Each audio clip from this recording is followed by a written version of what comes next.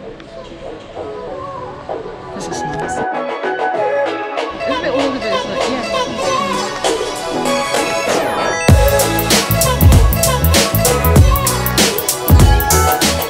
안녕하세요 여러분, 한달살러 레나 진입니다. 오늘은 제가 다낭 숙소 구하는 방법과 제가 직접 숙소를 구하면서 발품을 팔았던 영상을 보여드릴 건데요. 다낭 한달살기 숙소를 구하시는 분이라면 꼭 끝까지 시청하셔서 성공적인 다낭 한달살기 숙소를 구하시길 바라겠습니다.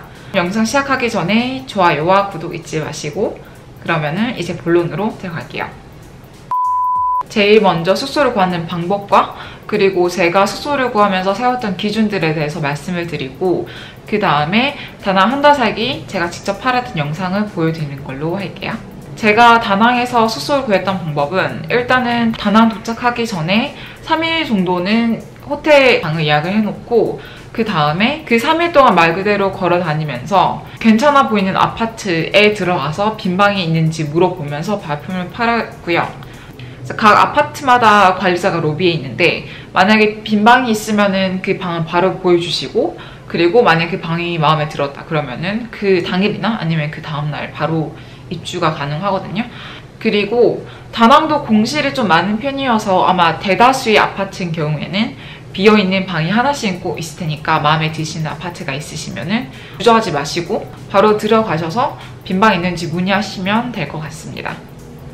그리고 다낭도 꽤 큰 편이라 한 달 살기 할 수 있는 후보지가 한강 근처, 그리고 미케비치도 북쪽, 아래쪽 이렇게 여러 후보 지역이 있어요. 각 지역마다 장단점이라든지 특색이 다르니까 일단은 여러 지역을 돌아다니시면서 그 지역 분위기를 먼저 한번 보시고, 그리고 마음에 드는 동네를 발견하셨다 그러면은 이제 집중적으로 방을 보러 다니시는 걸 추천합니다. 저는 다행히 제 마음에 정말 속 드는 그런 거주지를 두 번째 날에 발견을 해가지고 그 날에 바로 발품을 집중적으로 팔았고요. 그리고 그 지역은 바로 미안 지역의 안송 스트리트 부분입니다.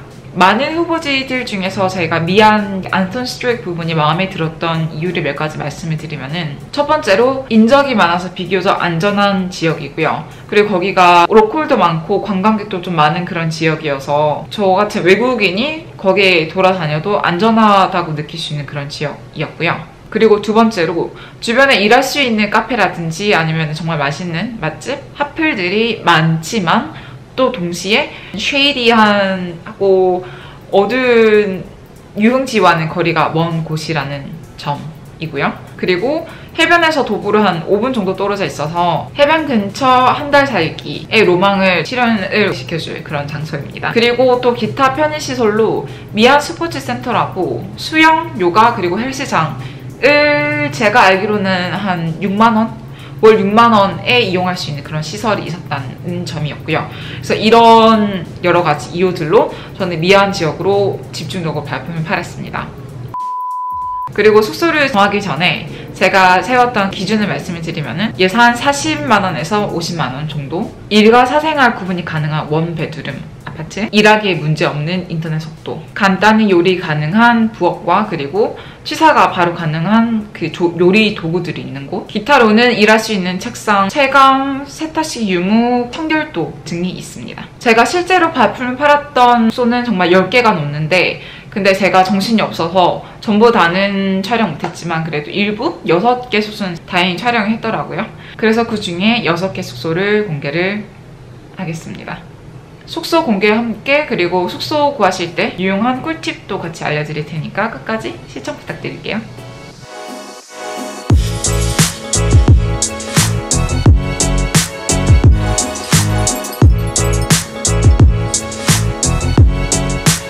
What kind of room types do you have? Like a studio or like a... One room, two bedroom. Oh, two bedroom. Two bedroom.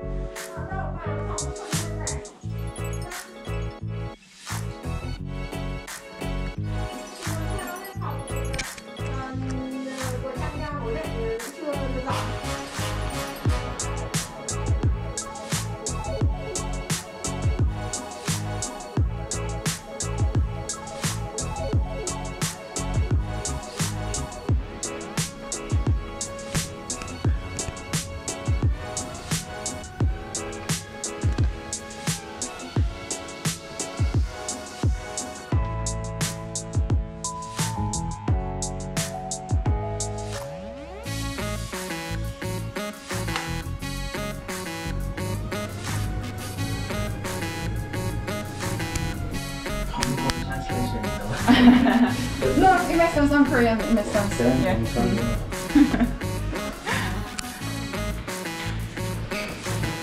Okay, thank you. Working station.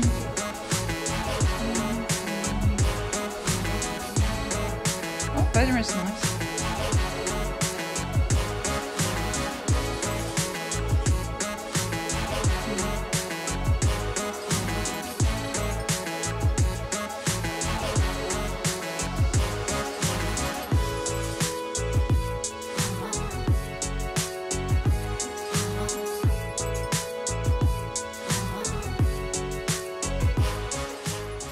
The price include one-time cleaning per week, TV cable, Wi-Fi, not include electricity, Okay. which is 3,500 Vietnam dong per Okay. kilowatt, and water is 100,000 Vietnam dong per person per month. Is Wi-Fi strong? It's like a test. That one is a router, and also install the signal booster in here, this one. So far nobody complains. Ah, okay, yeah.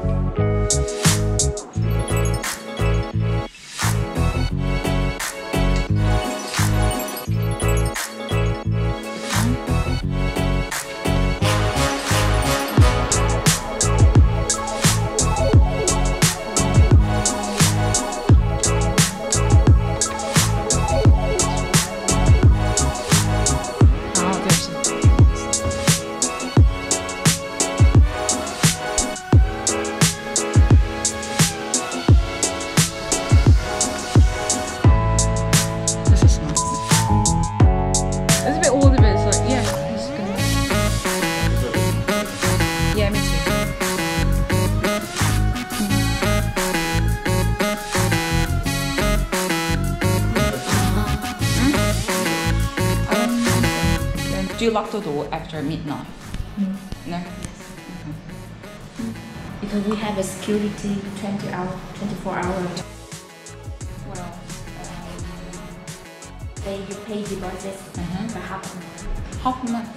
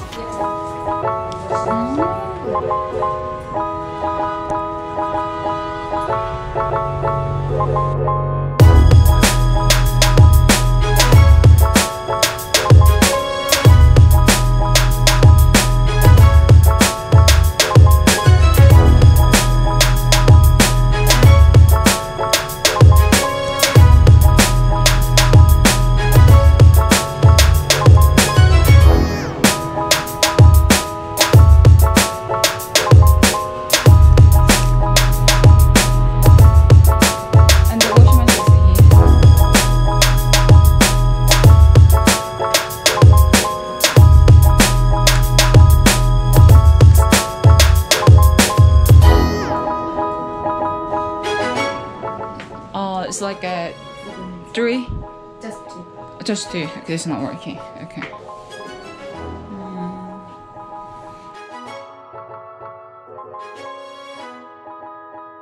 So do we have to pay for it or just we can just free? Okay. Detergent we need to buy or we can use it here?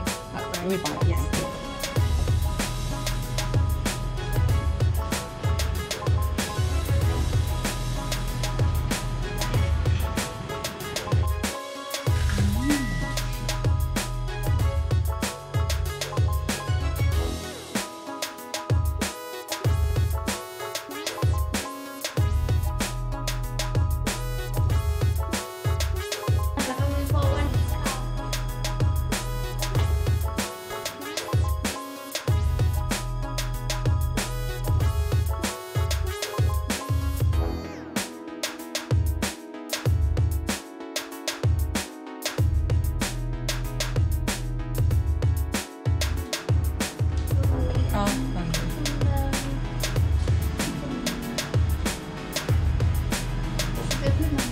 Oh, there's oven.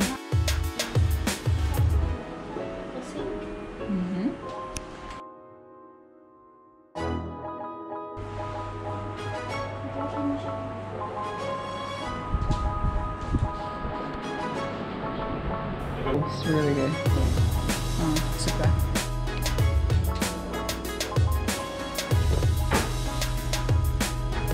Big table over there. Okay.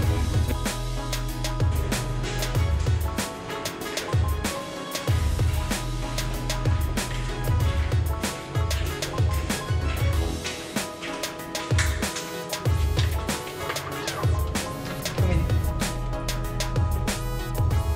Workstation.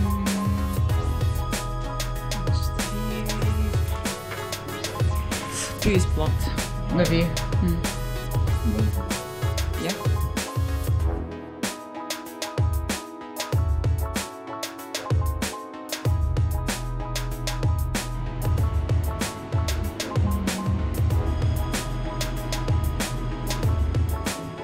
Let me see the view there. It's a little early. Okay.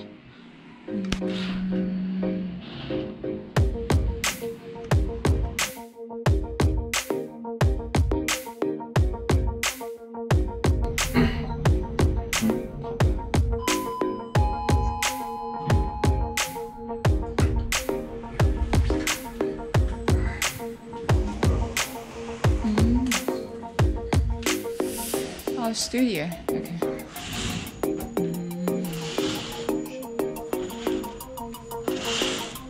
The view is good. This little terrace. And workstation.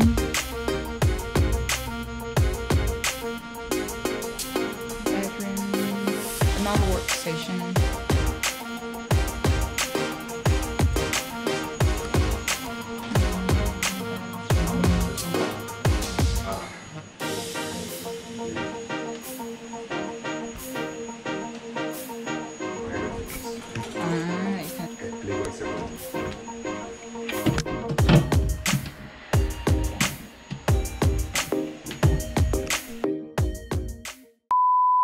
이상 제가 바품을 팔았던 숙소 영상을 보여드렸고요. 해당 영상에 관련해서 궁금하신 점은 댓글로, 그리고 이 영상이 도움이 되신 분은 좋아요 그리고 구독 꼭 잊지 마시고요. 그럼 모두 성공적인 다낭 한 달 살기 숙소를 찾으시길 바라면서 저는 다음 영상에 이 6가지 숙소 중에서 제가 어떤 숙소를 정했는지, 그리고 그 숙소에서 한 달 거주 후 제가 느낀 후기를 가지고 찾아올게요.